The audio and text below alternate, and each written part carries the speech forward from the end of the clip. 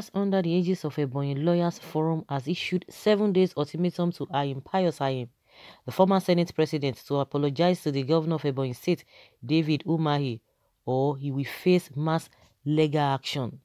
The lawyers disclosed this in a communique made available to Igbere TV on Friday following allegations levied against Umahi by Senator Ahim. The lawyers noted that Umahi has the right to join any political party of his choice as enshrined in Section 40 of the Constitution of the Federal Republic of Nigeria 1999 as amended, saying, according to the lawyers, that we request of Senator M0N1UM to retract the libelous publication contained in its letter under reference, offer a written apology to our governor and the people of Ebonyi State, and to give such retraction and apology the same publicity he gave to his defamatory letter within 7 days from the date of this communique, or be prepared to face mass legal action. Okay, yeah, you think the man is going to be perturbed by that? It's a very, very, very long one.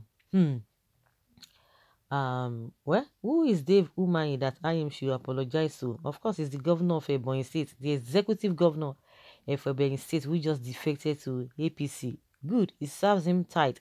All right, I never know that Pius Ayim is a big, whatever, to this extent, to the extent he's fond of fighting any government in power in Ebonyi State, but he will definitely learn his lessons this time around. Okay. You and I are the current whatever, or the Mumu, I don't know, in Africa, former secretary to government, blah blah blah. These are educated, illiterate, hungry lawyers. They collected money from Umahi. They forgot that Umahi is the first to collect Ayim, to call Ayim a Curtis and IPOB member. Okay, who is Umahi in Igbo land? Governor of Abakaliki. You people should be talking about some national personas, of whom Ayim is one of them. Hungry lawyers, stomach upset can cause a lot of trouble, many out of hunger, reasons from behind, and what they actually wrote and the things that he has to do, or the things that they're accusing him of. They're saying that this whole thing is not going to just die out and like that. If not, he's going to face the music.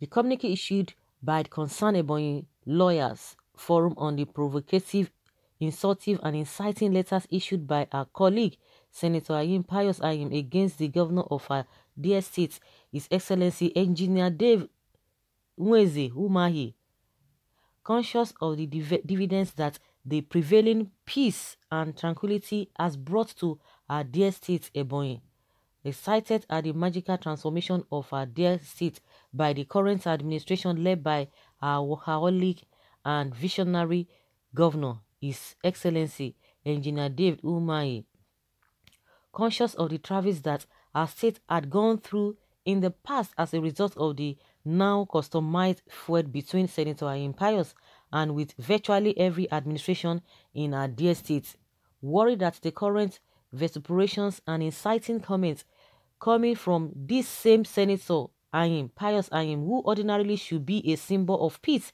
in our state, could lead to crisis with its attendant human rights violations in our state. Conscious that as the social engineers and conscience of the society, we as lawyers ought not to fold our hands and watch our state slide into anarchy. We, the concerned Ebonyi Lawyers Forum, rising from our meeting held on 4th day of December 2020, hereby state as follows: that we commend His Excellency Engineer Dave Umahi for his dogged commitment towards the transformation of infrastructure and standard of living in Ebonyi since his assumption of office in 2015. That we have taken special note of the various measures put in place by the state government to ensure that Ebonyans live and go about their businesses unhindered and unmolested. That His Excellency, the Governor of our dear state, just like any other citizen of our state, has the freedom of association, including the right to join any political party of his choice, as enshrined in Section 40 of the Constitution of the Federal Republic of Nigeria 1999 as amended, that the exercise of that right by our governor does not warrant the calculated verbal attack and insult coming from Senator Pius Ayim in his now widely circulated infamous letter published on 30th November 2020. That as lawyers, we know that our governor, while he holds that office, represents the face and image of our dear state, and in particular, every one of us, and as such, any insult, disrespect, or defamation of his character remains a slap on all our faces. That as lawyers and colleagues, we are still in search of the impact which Senator Pius Ayim has made in our state, even after holding the highest political position in the southeast since the advent of the nascent democracy in Nigeria. That we view the open letter written and circulated in the media by Senator Pius Ayim as not only defamatory of our state as a whole, but as a precursor to engendering crisis reminiscent of the type generated during His Excellency Senator Dr. Sam Omiyi Egu's administration, which led to unprecedented loss of lives and property in the state. That we request of Senator Pius to retract the libelous publication contained in his letter under reference, offer a written apology to our governor and the people of Ebonyi State, and to give such retraction and apology the same publicity he gave to his defamatory letter within 7 days from the date of this communique, or be prepared to face mass legal action. That we cannot allow anybody, no matter how highly placed, to truncate the peace and accelerated progress which we are currently enjoying in our state.